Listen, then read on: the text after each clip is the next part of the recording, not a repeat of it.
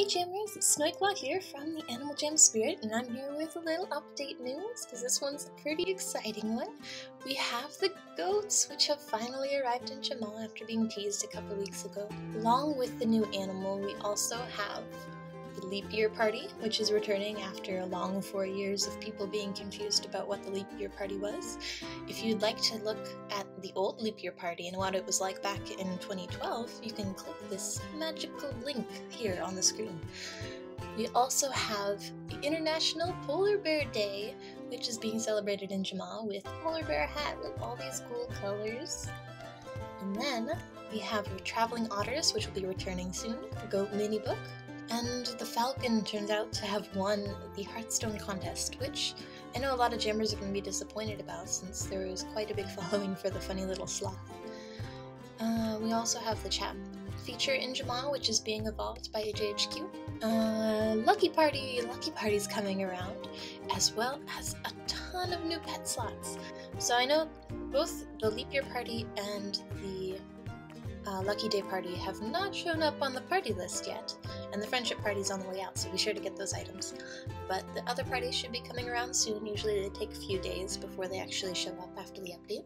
We also have brand new Jamagrams for the Lucky Day season, so here's one of them. We also have Nothing But Luck and Leprechaun, which is really cute. First off, why don't we go and get the new goat animal for sale in the diamond shop? They're pretty cute. I like that they don't have horns, because then you get to decide if you want horns on your goat or not. Let's check out some of the actions. So we have dance. Oh, looks like a little tap dancer.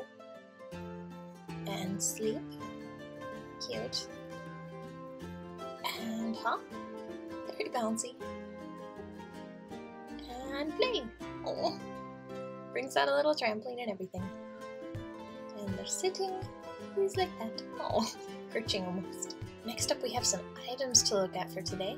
The cool thing is that they actually brought out goat horns, so you can, of course, get some horns for your goat. Let's see what the items look like on these guys.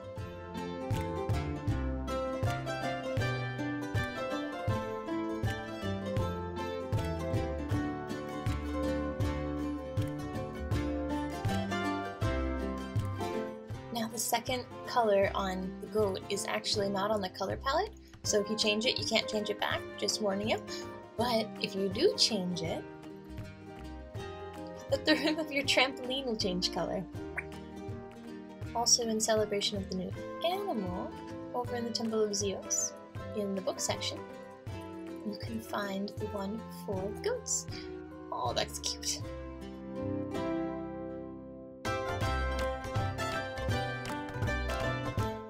And you get a prize for answering all the questions right. It's a goat trophy. Anywho, that's about it for today's update. Hope you guys are enjoying the goats as much as I am.